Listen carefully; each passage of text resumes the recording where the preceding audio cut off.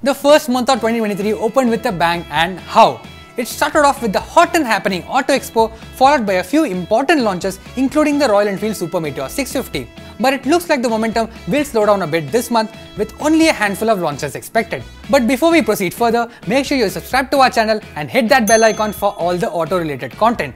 You can also follow us on Instagram, and if you have any queries, do let us know over there. Matter's first electric bike was unveiled in November last year, and it was showcased at the Auto Expo this year. And now, we really hope it's just a matter of time the company launches the electric bike this month. It is India's first electric motorcycle with a liquid-cooled motor as well as a liquid-cooled battery pack. And it's got something that only petrol-powered motorcycles are usually known for: a 4-speed transmission complete with a clutch. It offers a claimed range of 125 to 150 km depending on the variant, and the performance should be equivalent to a 150cc petrol-powered motorcycle. The dark side of Japan is all set to get a little greener with the updated Yamaha MT-15 V2 that could be launched this month. Homologation documents of the updated model has surfaced online, and it will comply with BS6 Phase 2 norms that will be enforced from April this year.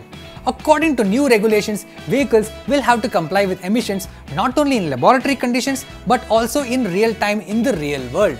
It will have to use a second generation onboard diagnostic device which will measure emissions in real time, and the system alerts if there are any discrepancies. But apart from the emission norms, the rest of the specifications of the motorcycle seems to have remained more or less unchanged.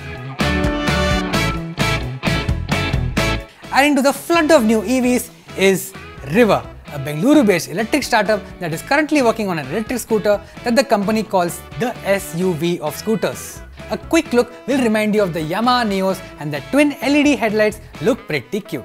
It is also decently equipped with an apron integrated crash bars, large alloy wheels with a front disc brake, among others. With a mid-mounted motor and a belt drive, the scooter is expected to offer performance equivalent to a 110cc petrol-powered scooter. Apart from these, Yamaha could also launch the updated version of the FZX this month.